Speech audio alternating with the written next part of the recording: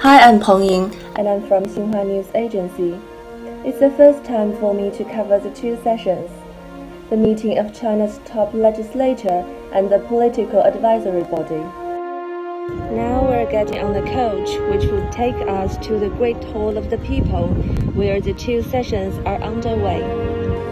Let's go.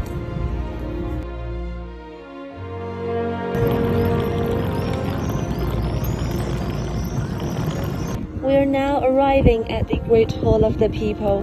The delegates to the two sessions are expected to arrive here later.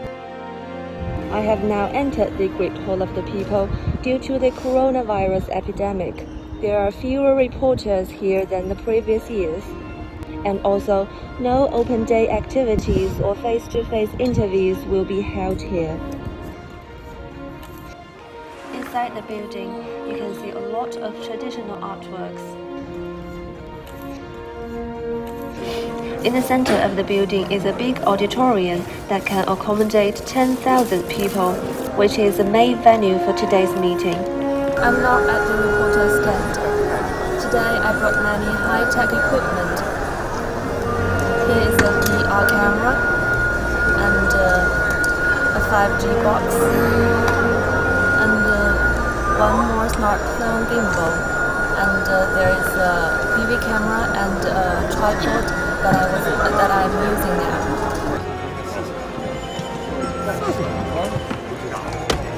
My colleagues here are testing their equipment as they prepare to go live for global audience of the session.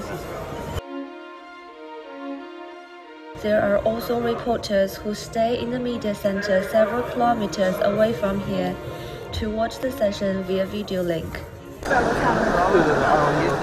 Now we can see the delegations are entering the hall gradually, and China's top legislature, the National People's Congress, will open its annual session soon. We have done some recordings today, and now we're about to leave.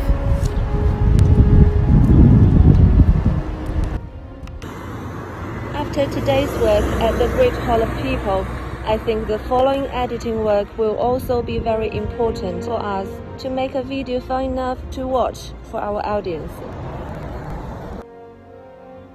After editing this video clip, I'm now ready to submit it.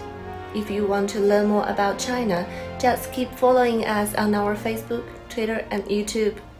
Thanks for watching.